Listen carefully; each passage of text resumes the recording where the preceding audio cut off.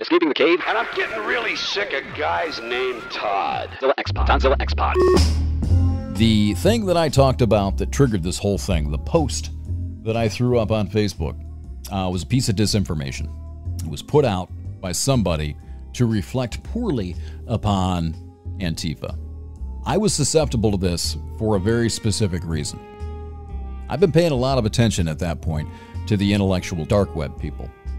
But one of the criticisms of the IDW is that they are Trump adjacent. They're unfairly critical of the left while sort of positioning themselves as being these big independent thinkers, right? These non-party affiliate, not ideologically affiliated, just free thinkers, right? That was my main Twitter feed. Because a lot of the stuff they put up there is really, really good. You know, Quillette is still one of my favorite websites. But most of their Twitter people, the IDW stars, these social media intellectual influencers, all of their material is on campus free speech. Politics is invading science. The transgender thing, transgender athletes, and also what some people would refer to as reverse racism, or whites hating whites, or the condemnation of whites by certain progressive factions, which is real. The problem is that I was basking in it. I was seeing it constantly. And I've noticed now, in retrospect, I didn't notice it at the time. I didn't even put two and two together.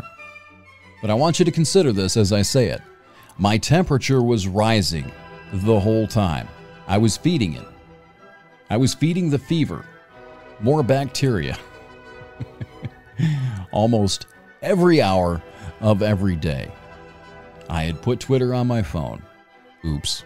I had put Facebook on my phone. Double oops. Why did I do that? I took all that shit off 2 years ago. Why did I put it back? Because it was easier to post the podcast. It was easier to market the podcast with the applications on my phone. So I put it on there, but I started checking it all the time. Oh my God, there's more, there's more. Right? So I want you to think of all that stuff as fuel. Kerosene. Gasoline, jet fuel, however you want to look at it. Just a little drop, maybe a little, like a cup here, cup here, cup here, cup here. And along comes this fucking spark. The final straw. Where I started seeing all this stuff as like Hitler propaganda posters back in Germany in 1935. And it ignited. Boom. How difficult is that to do? To people who are residing in echo chambers, constantly and consistently, feeding on outrage. Self-righteous outrage a lot of the time, but being outraged and being lathered up. And then something like this, some piece of disinformation just conveniently dropped in there to set you off. How often is that happening? How often do you think that's happening? And if you wanted to divide a population, what better way to do it? I mean, again, I said it at the outset of this podcast, and it troubles me that I was susceptible to this, despite being fucking aware of it, hyper aware of it. It nailed me because I let the fever grow, because I kept ingesting the same shit all the time, getting the fever to a point where it's ready. The boil is ready to burst, and then poof, there it is. The detonator. How often is this happening? To how many people is this happening on a regular basis?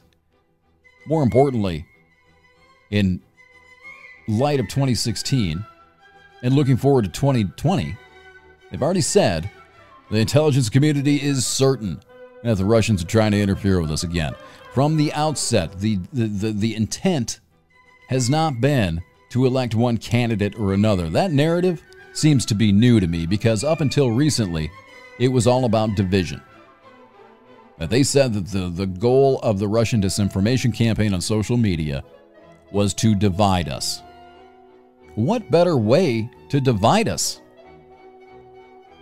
Raise the fever, pop the boil. I mean, do you realize how much I hated Antifa? Well, let's just say my disdain for Antifa Reached a boiling point. Now it's down to simmering. You see what I'm saying, though? Do you understand where I'm coming from here?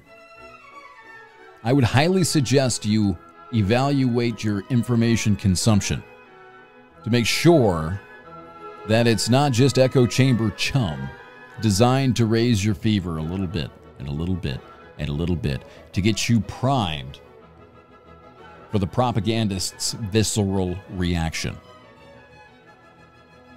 I thought I was pretty well inoculated this week. Apparently not. So, how have I reacted to this? I removed both of those applications from my phone. I have purged my Facebook feed. Again, probably shouldn't have done that, but I did.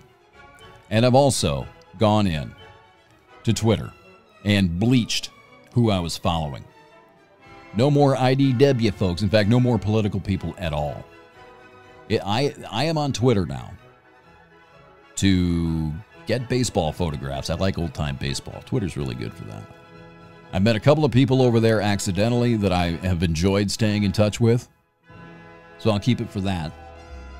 But that is a podcast spreading mechanism by itself. I'm following like 40 people on there.